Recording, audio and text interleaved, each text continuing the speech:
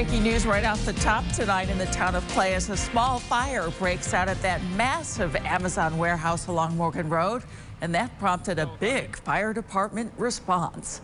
Good evening, everyone. I'm Christy Casciano. The call on that fire going out just after 8:30 tonight. Turns out construction debris caught on fire on the second floor. Construction workers who were still on the site discovered the flames.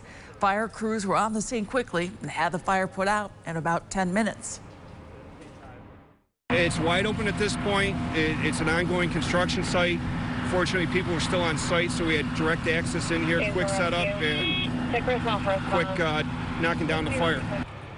Tonight's fire will not slow the ongoing progress on the building's construction.